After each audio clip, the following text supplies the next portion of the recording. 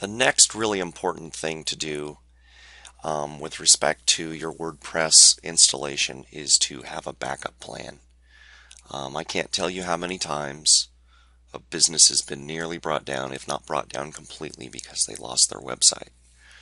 Now, this is completely unnecessary because it's pretty easy to back up your WordPress website. You just have to know a couple things.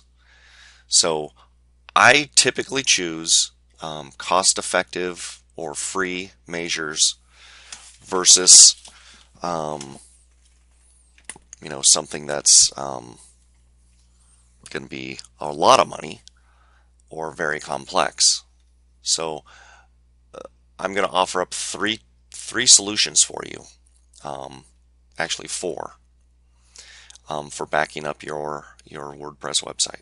And those four options really are: do it manually or do it using plugins. And the plugins are WP Twin, which we've talked about before, Backup Buddy, and there's a free plugin on WordPress.org that proposes to do backups and restores completely free and painlessly. So what you have to keep in mind when you want to back up your WordPress installation is there are really two parts. WordPress contains files, and it also has a database on the back end.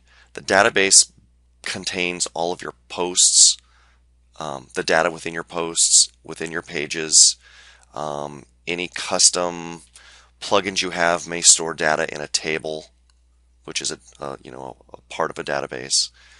So it's very important that you not rely on your web host for a backup, because typically what happens is your web host, they do backups.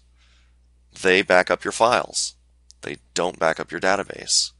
So a WordPress website with files and not a database is pretty useless. So that's the overview. Next up, we're going to talk about WP Twin.